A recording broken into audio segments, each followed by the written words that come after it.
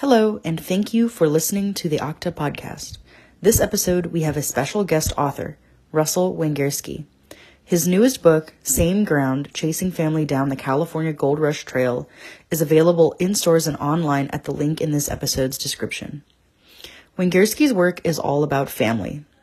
It's about being an immigrant who made the choice to leave where his family was from. It's about reconnecting with old family history and retracing their steps and experiences. Having the ability to do something like this through journals and preserved family histories is something that I feel is quite rare these days, and Wangersky really makes the most of it.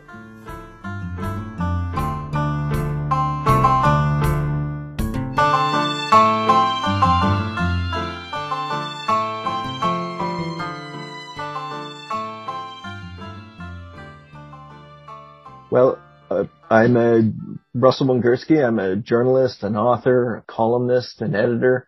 I've been in print journalism for 35 years. I've been an author. I've written 7 books. This is my 8th. Variety, novels, short story collections, memoir of the 6.5 years I spent as a firefighter and what it did to me and my family and my world, which was kind of blow it up at the time. And now I'm the editor-in-chief of 2 Western Canadian newspapers, daily newspapers, the Regina Leader-Post and the Saskatoon Star-Phoenix. Before that, I was a columnist for roughly 20 years with the St. John's Telegram in St. John's, Newfoundland, which is probably most recognizable as the most eastern point in North America is on the east coast of Newfoundland. Can you talk a little bit about your process for writing this book? I know in the introduction you kind of mentioned that these letters that you share throughout the book, they were in your family for a long time and you knew of them growing up. So why now have you chosen to go into this story? In a way, it's to try and make up for, past mistakes. You end up doing that a lot in life. But after I started writing and wrote the first couple of books, my dad said to me, and we had said throughout my life, but he had said to me, you really should look at your mother's great-grandfather's diary of his gold rush travels, because it should be published. You should find a way to publish this. And I, as you often do when your parents suggest something, I said, yeah, well, I'll get to that. Don't worry. And he passed away before I did anything with it. But when I was young, when I was 3, I was born in New Haven, Connecticut. We moved to Canada when I was 3. Left behind a lot of American family members that I saw only briefly after that or not at all. And I would run into other families that had big family events and were all interconnected and finished each other's sentences and knew all of the family stories and could recite them sequentially with different members of the family using different parts of their conversation. And I wondered, why don't I have that? Why doesn't that exist in my family, which was basically a small nuclear family, mom, dad, my 2 brothers, we were it. The Wangerskys were very small in number. I think I can count 3 that weren't actually in our nuclear family. It's not a common name.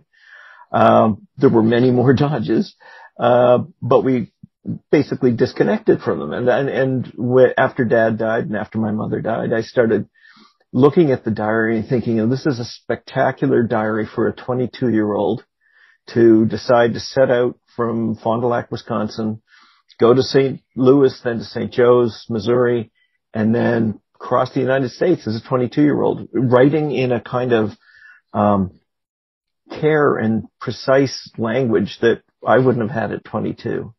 I read what he says and I think, man, he writes like a 45-year-old would write now. And and so I decided that my wife and I should follow his route across the United States. It probably would have gone more smoothly if I had planned it better. In fact, some of the details of the trip became so difficult and so last minute. I mean, the Trails West organization actually supplied me with trail guides when I discovered 3 days before we were going to leave that these trail guides actually existed. supplied them to me depending on me to actually pay for them.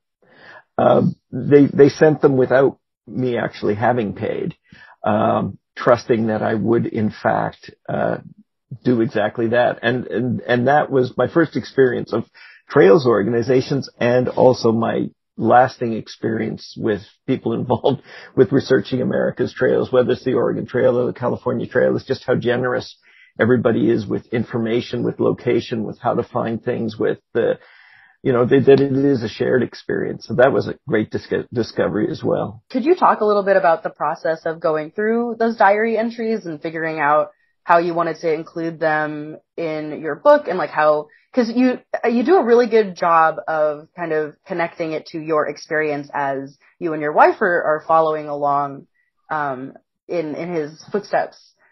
The idea at first was that it was going to be pretty free form, that we'd just go and start to trip and follow from there. But I had neglected in my calculations to figure out what happened after St. Joseph, Missouri. I could make a really solid list of the trail that he took from Fond du Lac, to a steamship, to the wrong way up the Mississippi to Dubuque, all the way back down to St. Louis, all of the towns were listed. You could track everything. But of course, in 1849, those towns ended in Missouri. And after that, he was simply following the trail and geological features. And suddenly it got much more difficult to find parts of the route and which small portions he used. The idea was really that we would just go and follow the route and do what he did, which was when the day ended, that's where you stayed.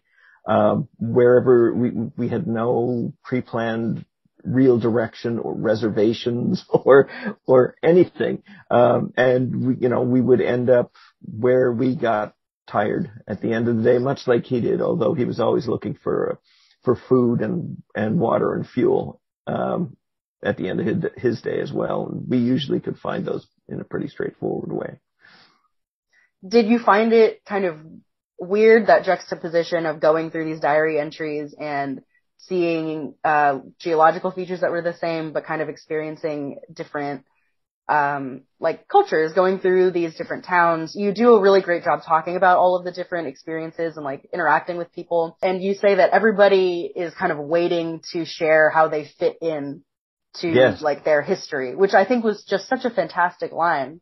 And it really kind of encapsulates what this is about. I mean, people would talk about towns that their parents had founded or places they had worked or other things that they had done. I like how you talk so much about how you're following an immigrant story, a story about immigration. And then you also have a connection to that because your family immigrated north out of America, right, when you were younger. And so I think that a very defining aspect of being from an immigrant family, I mean, obviously there's exceptions to the rule, but I think there's a sense of isolation when you've immigrated away from where you are, I don't know, indigenous to, where your family is indigenous to.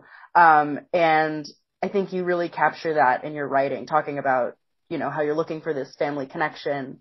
And that just fits in wonderfully in today's context with just issues about immigration in America in general. And you're going on this really long journey, mirroring what your ancestor did, William Castle Dodge. Did that bring up any feelings or any, can you talk about that a little bit? Well, interestingly enough, my father's family were also immigrants. They were from Pripyat, which is, I mean, I use the description. It's sort of like the old Bugs Bunny cartoon. It was halfway between Minsk and Pinsk, but they were from Starniki, a small village that doesn't exist anymore. And then when Dad's family immigrated to Woonsocket, Rhode Island, and worked in shoe mills there, Dad was in an all-Italian neighborhood and was really kind of singled out because he was a big Ukrainian guy. And it's funny, the area that he had found in America his family had found in America to make their home was actually also the home to another group from yet another country who had made it their home as well. And I mean, I think more than anything else, the sense I got is that humans are always on the move. They're always going from some place to somewhere else that they think might be better. It might not happen in every family. It might not happen. There may be people who spend every day in the same town that they were born in and eventually die there in their 90s on the front porch in a rocker. But an awful lot of people are moving constantly to new places, new opportunities, to try new things, and often to hope that they're better things. And America's in the midst of that again. And right now, I mean, there are people coming to America to find the same better place that William Castle Dodge was looking for, a place where they can, have their parents live out a comfortable old age, well supported by their children. It's, that part of the story doesn't seem to change regardless of where you're from. Do you have like a favorite passage from his diaries that really stood out to you when you were first kind of like going through to organize and figure out how you wanted to lay the book out?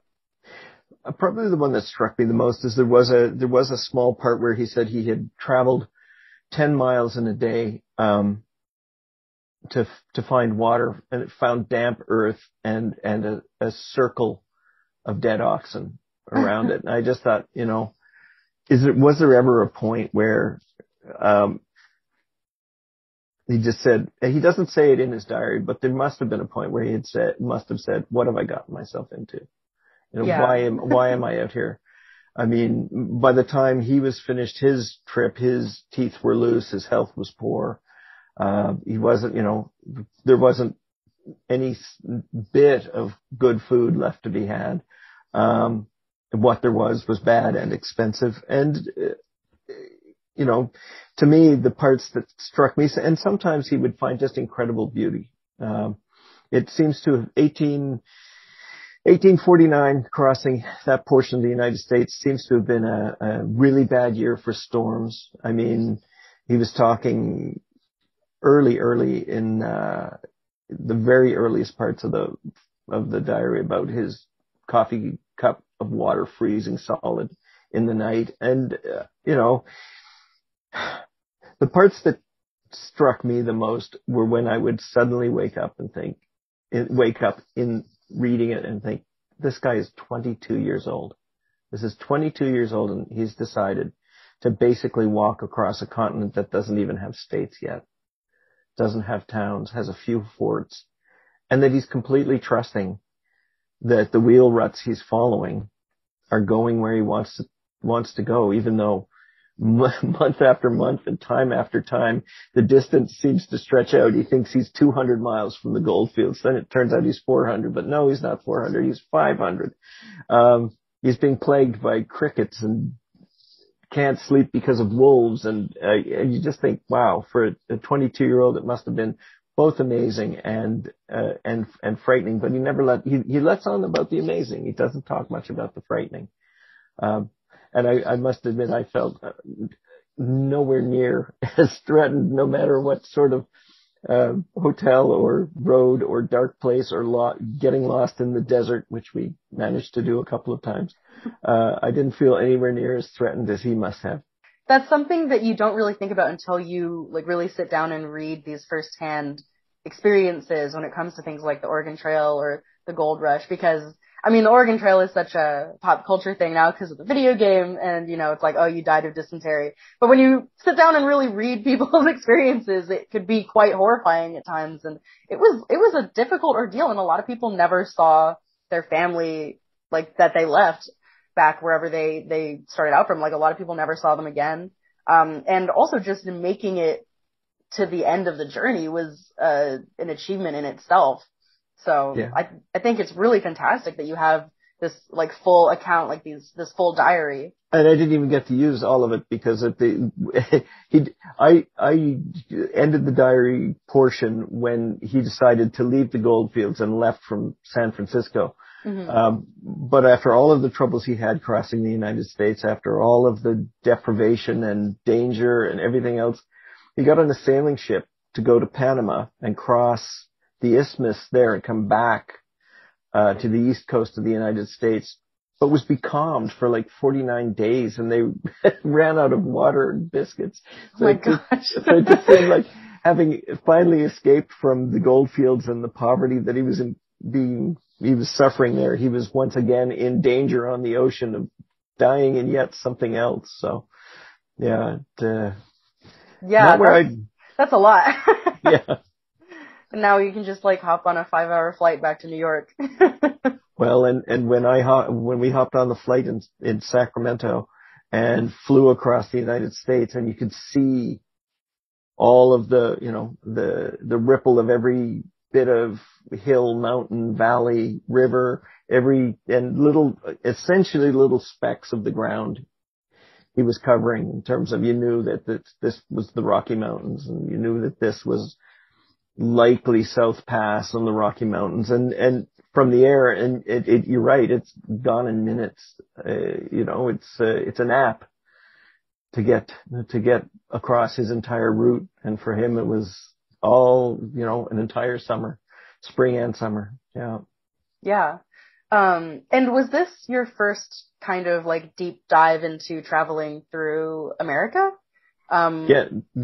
Yes, it was. And it was a bit of a strange one, because like I said, early in the process, it probably required a lot more planning than we actually gave it. I sort of thought we would just get out and follow the diary, and there you go. But it got a lot more complex.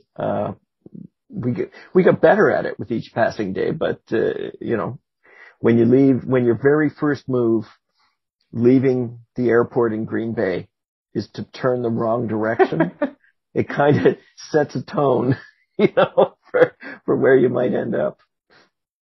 And you definitely saw America at a very interesting point in modern context, because you said that when you first set out, it was 2 months out from the 2016 election. Yep. So definitely a lot of tensions, I'm sure, as you were traveling through the country. Well, one of the things about it is my wife was working on a different project and was really interested in what people would say about politics in small town America, and larger town America, even St. Louis. St. Louis being one of the biggest cities that we passed through. And so she was always ready to engage, always ready for conversation, always ready to listen in. And what was remarkable during that election period was, strangely, nobody seemed willing to talk presidential politics. It was eerily quiet. I mean, we saw a lot of signage on private property, and how the election unfolded in that part of the country, very red. But it wasn't something that was publicly debated a lot. It was a strangely silent world. I think twice the topic came up in places where we were, and one of them was basically someone saying, "I wouldn't vote for anybody." So, but it was a charged time in that way, for sure. Both charged and quiet. Well, I'm wondering, so you set out with this goal of getting more of like a family connection or a historical connection to your family. And did you feel after you completed the route, and now with the book about to come out, do you feel like you are satisfied with what you got out of the experience? It's funny. I didn't for the first trip. We ended up making portions of the trip, adding on more travel further down the line. And it wasn't until the third time that we were on the road, which was in the fall of 2019, just before the pandemic. And it was way off the route. I just happened. My wife convinced me that we should stop and visit my brother in Phoenix before going north to the Nevada desert too. There were parts of the Nevada desert that were impassable, really significant parts of the route with real interest to me, to see that we just couldn't get near, in 2016 or again in 2017. So we went back in 2019, but we started in Phoenix and saw my brother there, my younger brother, and that's when the pieces sort of started to fall together. because we did have the same stories, and more than that, we're quite similar in our physical stature, in our mannerisms, and we did finish each other's sentences, and we did remember the same stories, and it was a discovery that that family existed, but for me, it's just a much smaller, it's a node. I don't have uncles and aunts and cousins that play into it the way, for example, my wife's family does incredibly. But for me, it may just be that the unit is a smaller unit. But it's there. And so, yes, there was success at the end, but not at the end of the first trip. At the end of the first trip, getting back on the plane, I remember thinking, I wonder where I go from here. What do I do now? You know, I've come all this way. It's not a cheap process, and maybe I have no book. You know, I mean, I still had the diary and the travels with the diary, but did I find what I was looking for at the end of it? At that point, I wasn't sure. Well, I mean, it's a little bit like taking DNA tests. You know, everybody hopes that there will be a clean and clear and obvious solution, and here's the connections and everything, and often it isn't. It isn't, you know, and sometimes things you hear from family aren't even true. You know, someone will tell you, well, there's this connection in your family, and then genetically there isn't. You know, and it can be, you know, and I think that one of the things about searching for connection is that there are also a lot of false trails, and there's family lore, and things get invented by members of the family, and you don't find out that they're an invention for years. And that was actually one of the things that sort of dogged me, and I think dogs anyone who's working with a diary, is that diaries, I think people naturally want to be a little bigger than they are. And there's always this sort of thread of, you know, okay, I'm going to present it exactly as it is. I mean, I've cleaned up some of the diary notation because he referred to everybody by a single letter. All of his traveling, Inglesby would become I.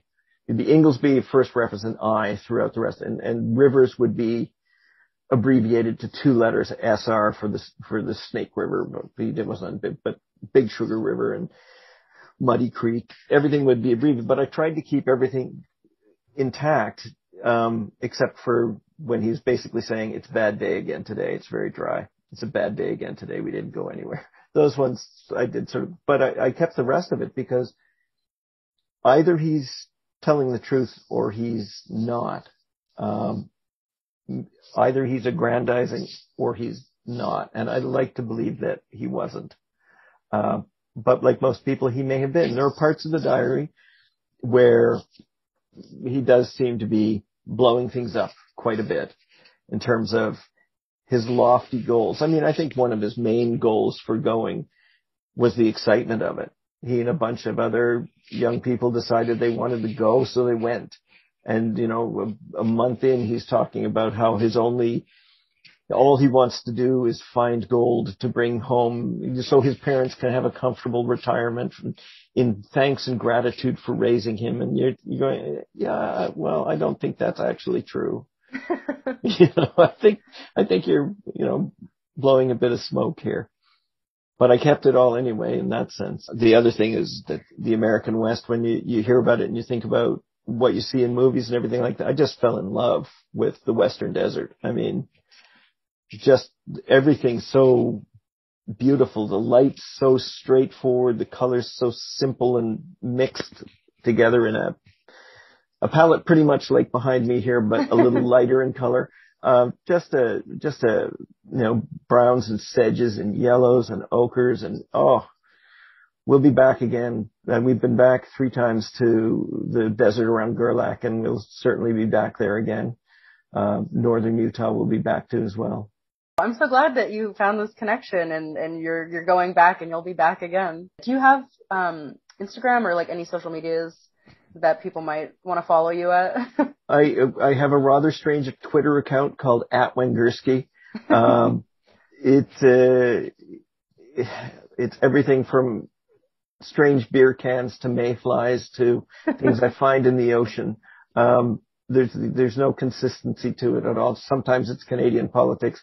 Often it's not. It's just basically what I see day by day. I can't say enough about trails organizations because there's just such a rich amount of information and knowledge, and so readily available when before you travel, you actually take the time to look, which I recommend. Definitely, for sure.